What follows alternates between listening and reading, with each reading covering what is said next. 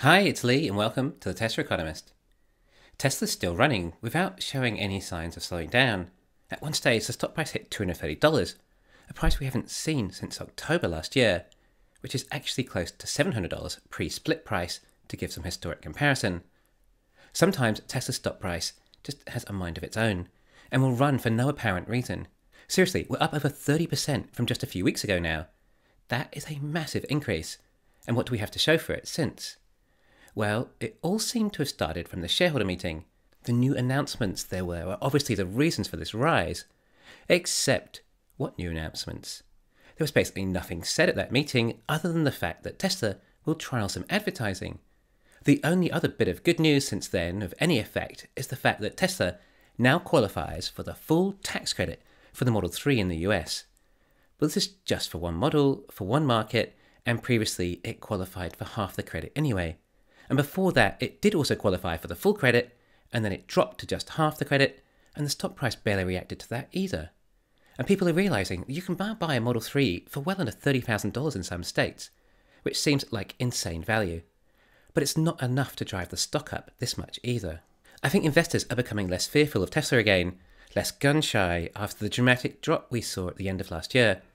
The economy is looking less dark, and investors seem to be less worried about market crashes, financial crisis, or worsening recessions, and instead are looking more to the recovery, or even another potential bull run. And what happens in bull runs? Investors look more to the future returns and gains, rather than focusing more on value and dividends for quick returns.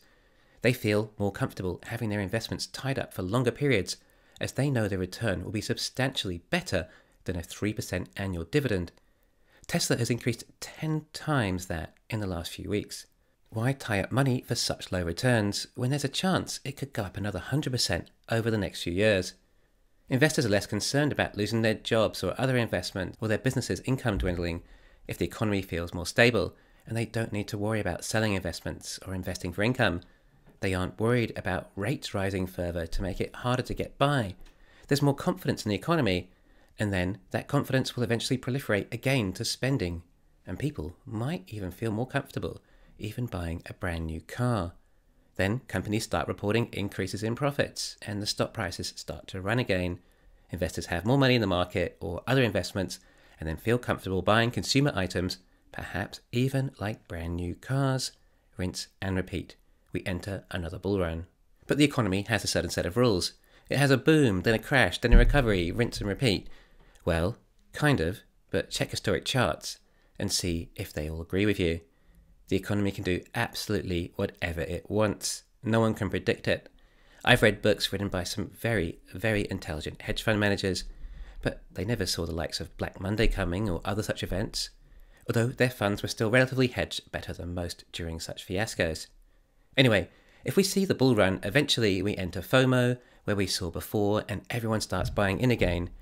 AI is going to be the future. Tesla make AI cars and robots.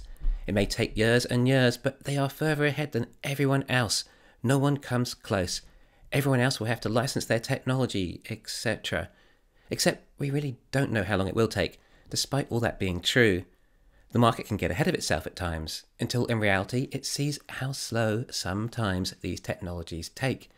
On the other hand, there can also be continual breakthroughs at any stage. You just don't know. Anyway, the point is that Tesla hasn't really announced anything major to take the stock to what is essentially a 10-month high. Really, tell me what amazing news has come out lately. Sure, there's always some little things, but we all know what the major catalysts are that we're anticipating. A Model 3 refresh and new specs. Mexico to break ground. Tesla to start advertising and informing the US how little the cost of ownership is for a Tesla in the country. Promoting better safety than a Mercedes at a lower cost than a Toyota. Seriously, let the people know. An announcement of the reveal of the Gen 3 platform and vehicle with specs and pricing, like the Cybertruck reveal. Right now, anything like this would be like pouring fuel on the fire, and it would send the stock price flying, given the current circumstances. Personally, I think this month we are bound to see a Model 3 Highland come off the production line, most likely in Shanghai. It sure feels like they're up to something there, given everything we've seen and heard. Sure, a lot of people say it's just a minor update or an attempt to boost demand or whatever, but even if it is, then right now, given the sentiment for the stock, it will be taken as positive. So I think we should get that boost. Then probably the next boost will be the earnings call. Like I've said, I'm not expecting anything exciting from deliveries or the financials, but no one really is, and it's not going to be any big surprise. However, Elon appears to be in good spirits around Tesla right now and feeling positive and motivated going by the shareholder meeting. If he can relay some of that energy in the Q2 earnings call, then that will be contagious to investors too. Almost as if Elon knows something we don't about some sort of breakthrough. I think this event might be what levels up the stock price the most, if it is a positive earnings call. Elon will likely reinforce the fact Cybertruck is going to start production this year. In fact, at the time of the call, he may even say this quarter, which would be Q3 at the time. Investors seeing confidence in Cybertruck is really going to affect the stock price. I mean, the product's not even going to be that big a moneymaker relative to a $1 or $2 trillion stock price, but it gives investors confidence that if Tesla can achieve Cybertruck, a product so unimaginably extreme and complex, then they can do everything else they're setting out to. Even if it's a couple of years late or so. Tesla investors are forgiving. They understand what Elon and Tesla are doing are so revolutionary, and it will take time, and they'll face unforeseen hurdles along the way. It's the fact that Tesla managed to tackle such hurdles and eventually accomplish them is what matters.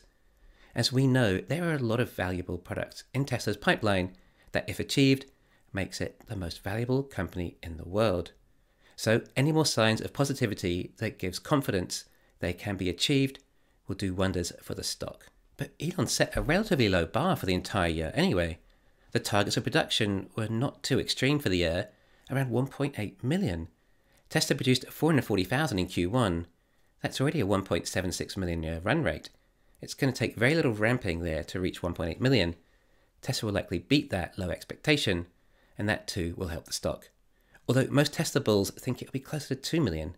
Personally, I can't quite get that high with the numbers myself. And then Cybertruck target of Elon preparing everyone that ramping will be very slow for that vehicle and this year's production will not be high. We expect just a few thousand perhaps. Again, a low bar set, which will mean there shouldn't be much disappointment, and in fact, I think investors will just be happy enough to see it on the production line, and then to see them driving around on public roads.